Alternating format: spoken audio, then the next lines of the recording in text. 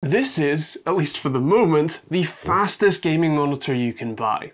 This is the AOC AG246FK6, and in its overclocked mode, it will run at a blistering, almost implausible 610 hertz. 610 frames per second. That is unfeasibly fast. It seems almost impossible that this thing can even run at 610 hertz, let alone you'll see a benefit from it, and yet here it is, and it works. Whether or not you see a benefit though, well, I think that's something that we can discover together in this video, so let's get into it. Let's start with a brief tour to see exactly what we're looking at. This is a 24.1 inch ultra-fast TN esports panel housed in a compact and flush bezeled plastic frame. It has an RGB ring on the back that you can turn off fully if you want, and has a fully adjustable stand. That stand has height, tilt and swivel adjustment, plus rotation for portrait mode if for some insane reason you want to put a TN panel with horrible viewing angles vertical. The stand actually has a cool set of height and angle markings, so if you're actually an esports pro, you can note down your preferences and get it right every time you have to take it to competitions. I/O is two HDMI 2.1 ports, one DisplayPort 1.4 ports, and a 4-port USB 3 hub with a yellow port for charging, and two extra ports on the little pocket on the left-hand side. Interestingly, you also get two headphone stands here. One is on the stand itself, a little flip-out arm that you'd struggle to use if the monitor was up against a wall, and one is spring-loaded on the same side as the USB ports. It's a thin bar that I don't think would be great for your headphones cushions, but it is nicely spring-loaded, so there's that. The on-screen menu is controlled with a joystick style switch in the back, and the menu itself is AOC's newer design. It's easy enough to use and pretty big, and well, damn does it have a lot of options. You get 21 overdrive modes, local dimming, adaptive sync, and so much more. Strangely, the default brightness was only set to 10 out of 100, so this thing looks incredibly dim right out the box. Happily though, AOC seems to have got the message on the default overdrive modes, as it's set to 10 by default out of 20. We'll come back to how those modes perform later on. The other default seems, well, a little strange at first too. Higher than normal saturation, they call it game color, high black equalizer, but that does make more sense once you realize that this truly is laser focused on being an esports display. That also explains why it just looks so weird. It's oversaturated and yet still kinda bland, lacking contrast and a little grainy. Amazingly though, the color gamut coverage is almost exactly 100% of the DCI-P3 spectrum, which is impressive, although the color accuracy is yeesh. A delta E average of 6.16 and a max of 16.72. That's really pretty impressively bad. What's kind of funny is that you do actually get, like if you set this in the sRGB mode, you will get a perfect result, and I know that because AOC include a color calibration certificate in the box showing a sub 1 delta E. In the FPS 1 mode though, it's pretty dreadful. Brightness is good at 400 nits, with contrast only running at around 1200 to 1 or so, with a pretty blue white point, although that is something you can very easily adjust. The big thing with TN panels though is the viewing angles. While sitting perfectly straight onto it, both vertically and horizontally, it can look okay. But at any other angle, slightly too high, a touch too low, tilted slightly off, it looks rough. Washed out or dim or oversaturated or flat, or in my case from this angle, literally inverted colours. You need to be locked in to view this thing right, and for the majority of people, that isn't a pleasurable experience.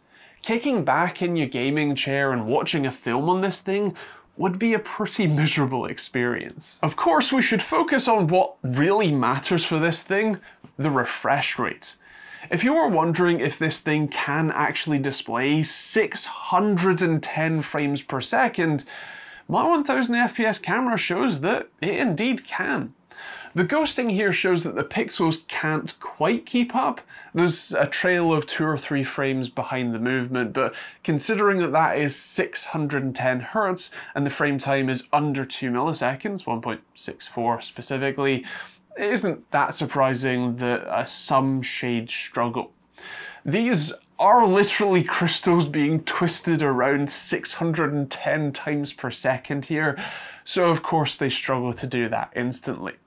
Still, if we go frame by frame, with each frame being 1 millisecond, it takes an average of a frame and a half or so to see what's on the display change. That means that it's running at around 610 Hz.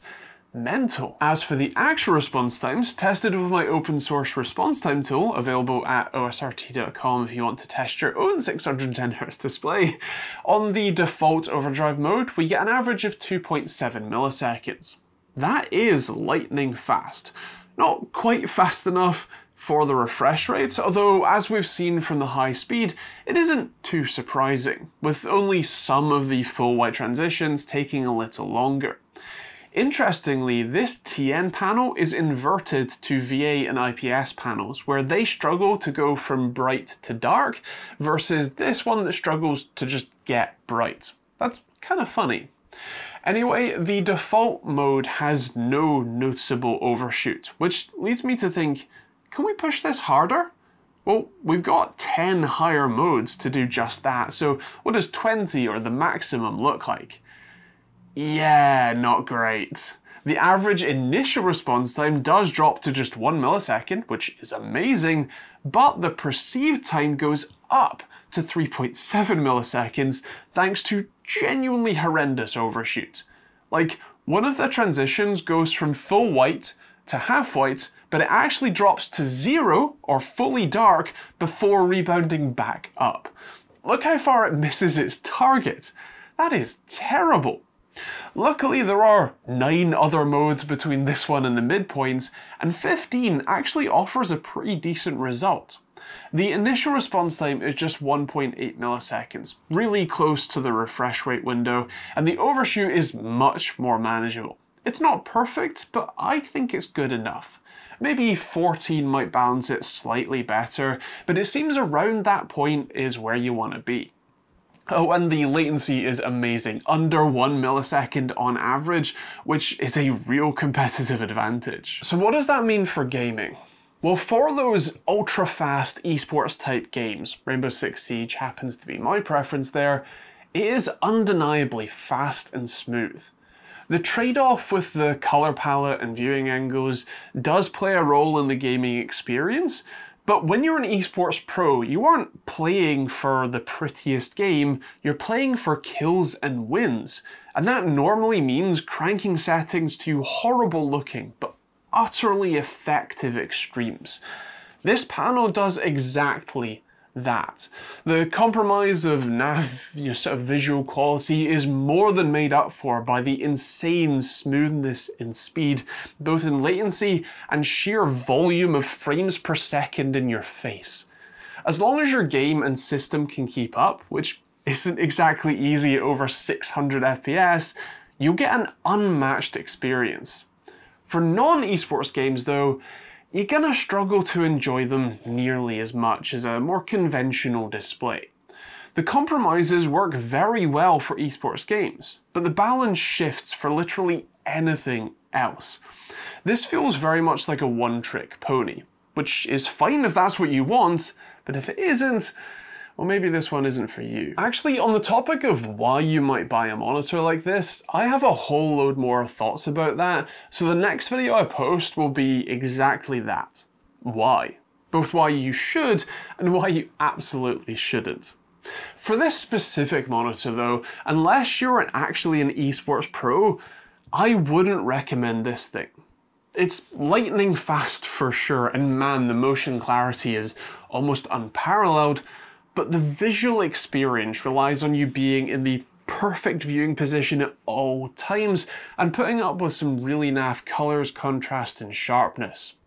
If you're willing to make that trade-off for everything you use this thing for, remember, not just in games, then you're welcome to splash out the £600 needed to get your hands on this thing. That is an awful lot of money to spend on a 1080p display, although it is in line with the other 600Hz or so displays that are on the market. Although actually, compared to ASUS's 610Hz version of this panel, well, this is an absolute steal. That's more like £1,000, so if you are an esports team, well, actually if you are an esports team then you probably already have a monitor sponsor, so I guess you'll just use what they give you, but if you do have purchasing decisions, check this one out.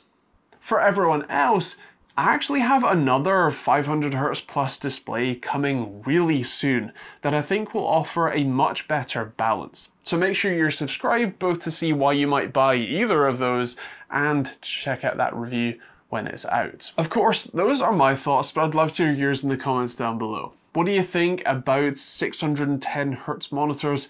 Is that something of interest to you, or is that just not really relevant? Let me know in the comments down below.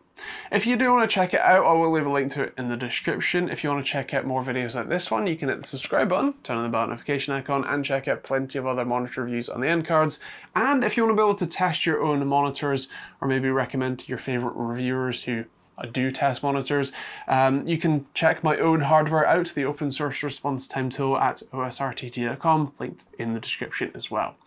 Otherwise, that's pretty much it. Thank you very much for watching, hope you enjoyed it. We'll see you on the next video.